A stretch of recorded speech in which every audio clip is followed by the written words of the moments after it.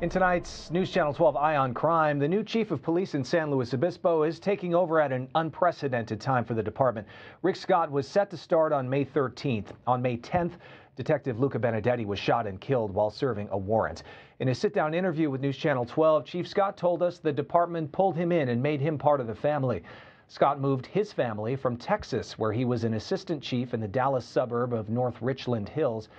He said he saw right away that the values of San Luis Obispo and its police department align with his.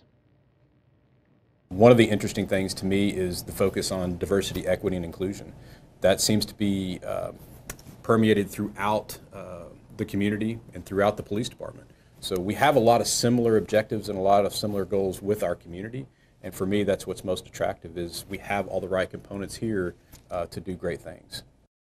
Scott says he believes in progressive policing and wants to find ways to increase positive interactions with the community. He supports police reform and says having citizens involved in the way policy is set is important. We'll hear much more from him in the 6 o'clock hour.